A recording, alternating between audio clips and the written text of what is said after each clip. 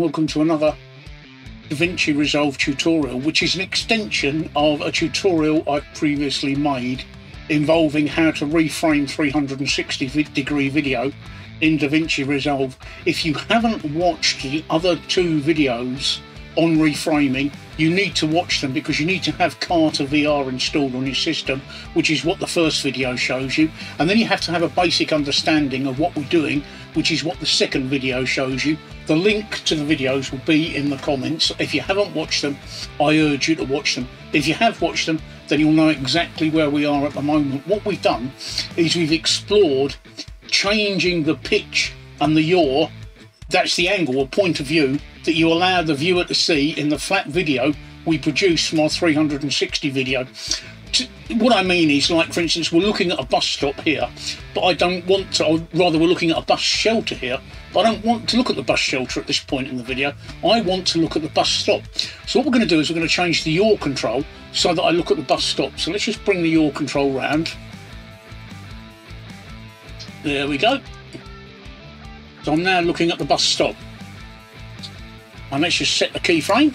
That's done. You only have to set the first keyframe, the rest is automatic. And let's go forward in the video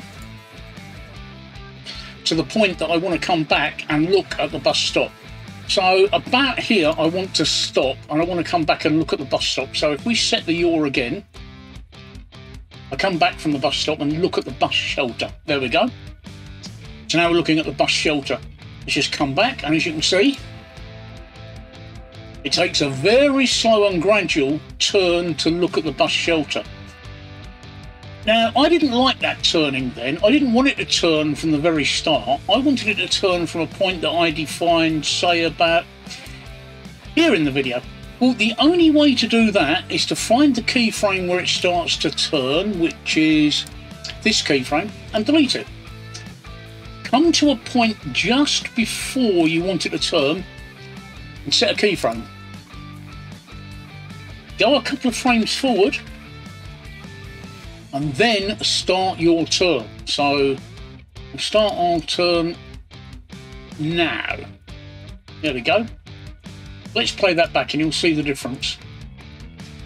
As you can see, nothing's happening here at the moment until we hit that first keyframe, and then it's done. But that turn was really sharp and sudden, and I didn't want that. So we have to mess about by deleting keyframes and finding the point in the video we want. Wouldn't it be great if there was a way where we could actually move the keyframes themselves without having to keep messing about deleting and changing the POV in the video? Well, there is, and it's in Fusion. And we're now going to deep dive into Fusion to show you how to do that. So first of all, very important, to get into Fusion from the edit screen, do not come into Fusion the way you perhaps would do normally by coming down the bottom here and clicking the Fusion page. Do not do that. We want to go into Fusion via Carter VR. What you do is you come up here. If you look, you've got a little wand and some little stars. That will take us into Fusion. So we click that, and that now brings us into our Fusion screen. What do we do now we're in Fusion? Well, the first thing we need to do is need to get our Carter back, and the way we do that is down here. You see this node that says Carter VR Reframe? Click that once, and up comes Carter VR over here. If you're not seeing it over here on the right, make sure Inspector is turned on. If it's off, it's greyed out. If it's on, it's like that. The next thing we need to do is we need to look at the spline. Now, I've already got the spline up here. But if you haven't, up here is the spline control. It's normally greyed out. Again, to bring the spline in, just click it once, and that gives us the spline control. Now, if you look over here, we've got some tick boxes, and it shows us how to put a timeline up. So I want Carter Resolve timeline up. Now, previously, I've just changed the yaw of my video, so the yaw timeline is up there. What I'm going to do now is I'm just going to use the control to change the pitch so that I produce a pitch timeline. There we go. I've added a keyframe there for pitch. Now, I want to see both of these on the same screen, which I do with the minimize control. So if I just drag that back in, it shows me the two on the same screen like that. Now, this is where it gets interesting. Previously, if we wanted to change how fast something did something, we'd have to delete the keyframe, go to the point in the video and start again. Now all we do is we move the keyframes. Let's just have a quick look at this turn from the bus stop to the bus shelter. Look how quickly it goes. I don't want it to go that quickly. I want it to go a bit slower than that. So how do I correct that? Well, it's quite simple. I look at the end keyframe, the keyframe where I've finished turning, and I just drag that along the timeline a bit further. So I'll drag it to say there. Let's just delete that keyframe. There we go.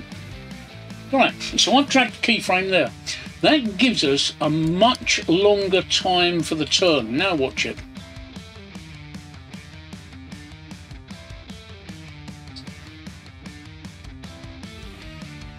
See how quickly we turn?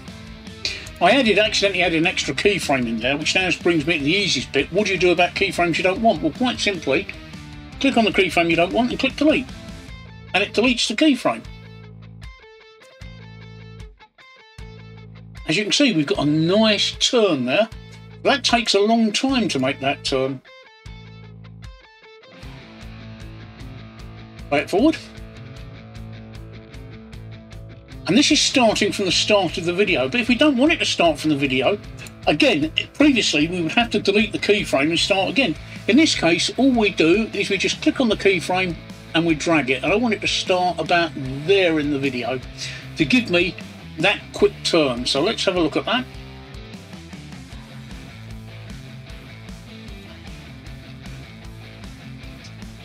There we go. I want it to turn a bit faster than that. I want it to turn a bit faster than that, so I'm going to start it a bit later. I can either start it a bit later or I can end it a bit earlier. Let's end it a bit earlier, not much. Let's end it about there. Right. Again, by clicking and dragging the keyframe.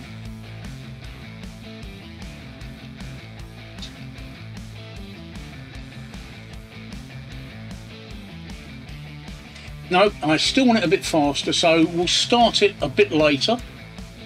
Click and drag the keyframe. There we go.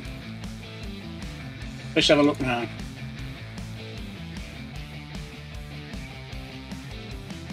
Yes, that's about the speed I want it. Bearing in mind we're in Fusion and we're working at a slower speed, about half the normal rate. So that's absolutely fine. That's exactly what I want. Exactly the same with the pitch control. Say we wanted to pitch up at this point on the video, just click to add a keyframe and just grab the keyframe and we're pitching up.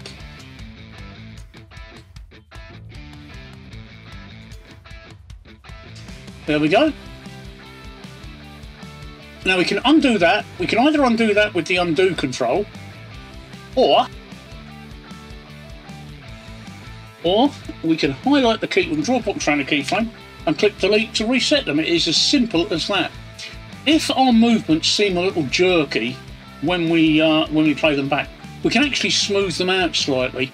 And the way we smooth them out is by drawing a box around the keyframes that we want to smooth out, and then come down here and we've got the smooth control. Just click that and it just smooths the keyframes out slightly. You can also click and drag keyframes within the movement and add extra keyframes to smooth it out. This will just smooth it out ever so slightly. We go back to the edit screen. We can see it at work at full speed. See? That was a much better way than having to keep adding and deleting keyframes all of the time. Well, at least I think it is. Now, here's the beauty of all of this. You can experiment. I did it myself. I went from the wrong screen. You come up from this screen here. You can experiment with these as much as you want, because if you make a mistake, just draw a box around everything, hit the delete key, and you can start all over again. To add a keyframe, look, the arrow's already there with the plus. Just hit the plus. To delete a keyframe, draw a box around it and hit delete. It is as simple as that. As always, experiment with the keyframes and have fun. Every time you change something, the keyframe is there. You can do it on the timeline. I hope that has helped you in this tutorial to understand a bit more about advanced keyframing. Please Please remember, if you want more videos, to subscribe to the channel and like that button, like the videos, and that way you'll be notified when I release a new one. I hope this has helped you. If you've got any questions or anything like that, let me know in the comments. Thanks for joining me on this tutorial. I'll see you later.